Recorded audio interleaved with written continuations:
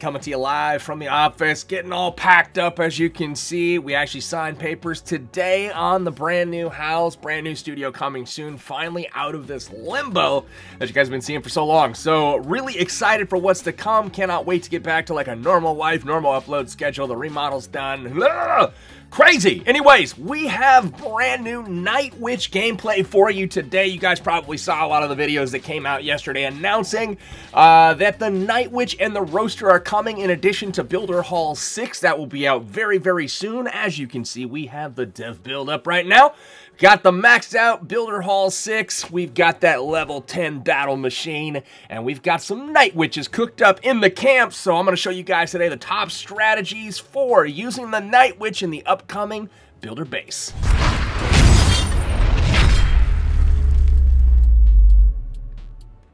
Alright guys, so we are back. I did a number of tests today. I wanted to show you guys the results of those tests.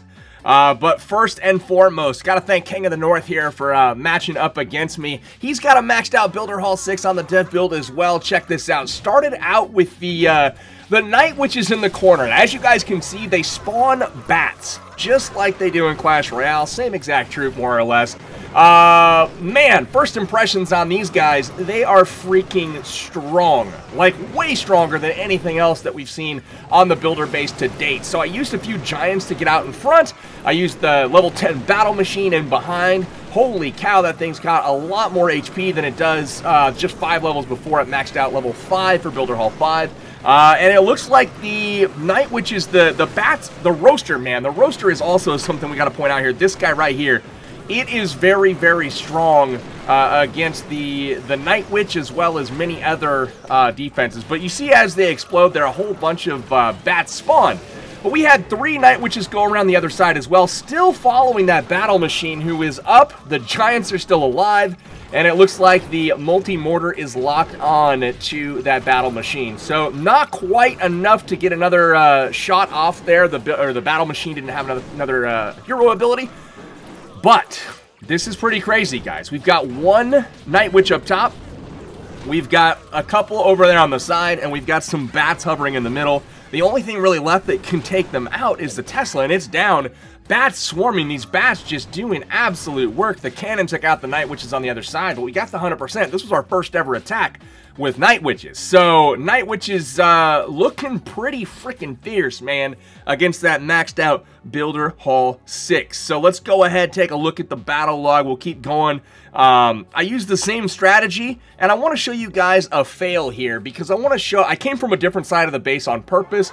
The strategy being, when you're attacking with Night Witches, you really want to get this guy right here first and foremost. So come in from whatever side of the base allows you to target the Roaster as soon as possible and take that thing out. That is your key defense. As you can see, it's more on the back side of the base on this attack, and it's going to do a tremendous amount of damage, as well as this multi-mortar right here. So I funneled all of my witches into the base. My Night Witches, I should say, because there actually is a witch troop.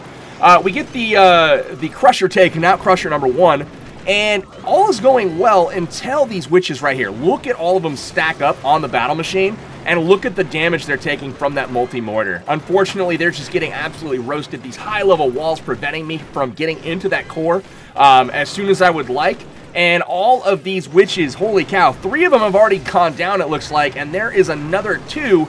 And we are down to the final Night Witch with barely any HP there in the middle. So we've got 1 going around the flank over on this side. It's still at full health, but not for long. That cannon's going to take it out. So really the side of the base that you approach from really does matter. Bats kind of finish up. We don't quite get much else taken out. Got really close there, but still only 75% on that one. Keep going through the battle log here.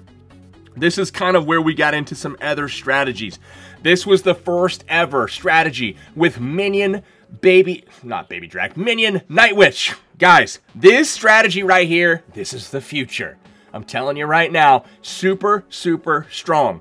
Watch the minions here. They start the funnel. We're going to drop them from far, far back. We're going to crack off the corners here, get that funnel created, and then the battle machine from way downtown. And then just watch the spread on the minions as well as the bats. See, the reason this works is you can approach these air targeting splash units like the air bombs, like this Roaster, and it does not target all of your air troops at the same time, because they're chilling at different ranges. So you've got the minions kind of standing a little bit further back. You've got the bats up front, so it's just not quite, you know, the same as having all bats in there. And as you can see, the air troops simply overwhelm the roaster. It goes down. So we've taken out most of the air threat, or the ground threat, rather.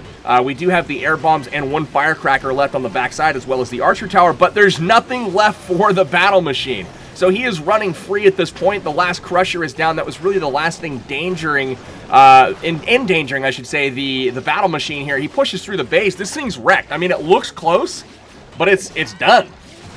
It's done. Witch gets flung. Did you guys notice on that spring trap, the witch actually spawned her bats anyway? So even though she got flung off the map, the bats came out. And I feel that to me is a little bit overpowered. It negates the value of that spring trap. You notice the giants, when they get flung off the map, they don't leave their fist behind to punch. I mean, that doesn't make any sense. So I think when the witches get flung off the map on the builder base, they should definitely have the bats go right along with them, because I think that's a little bit OP. So there we go. We got the 3-star on that as well. Minions and Night Witch. Very, very strong composition. I will get back to that in just a moment. Let's show you some stuff that doesn't work super hot. We started off with the giants. We came at the crusher here because we knew that we didn't want to go like right in the middle of crusher. Yeah, whatever. So we'll check this out. Maybe I came from the wrong direction here. Maybe the cannons would have been better suited to take that out and try to get those troops into the middle, but that's not what happened here. So we sent in a few giants here. We sent in cannon cars from the side to trim the sides, and we wanted those witches to go into the center of this base and to try to take out those guard post troops as well as the core as soon as possible. So it looks like we're going to lose our funnel here a little bit. As soon as those CC troops, or not CC, but guard post troops distracted my battle machine, he goes around, which that wasn't really the plan.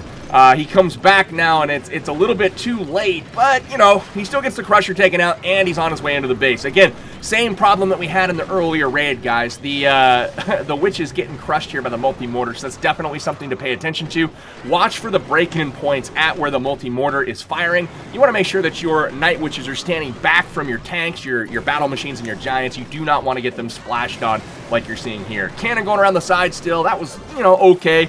But just too much damage coming in from that backside of the base, and the battle machine gets roasted. After that, it's inevitable. All the bats kind of doing work. We get that multi-mortar taken out, but other than that, it is a done deal. So, not the best attack there by any means. We will keep going. I will show you guys another attack. I just thought I'd try it. We got barbarians and the night witches here. I switched it up, got rid of the giants entirely, and we rocked the enraged barbarians here on the corners and try to just rush this base. Barbs kind of down the side, funneling into the middle a little bit, and then also the night witches right down the center of the base. This just didn't work. This flat out sucked, and I didn't know what to expect. I thought I might be able to overpower the front side here. Wrong. One thing I got to do still is test out some bombers a little bit more, but honestly with those bats, I think just the right strategy. You guys will see in just a minute. I think I've got it figured out as far as like what's going to be super effective at Builder Hall 6.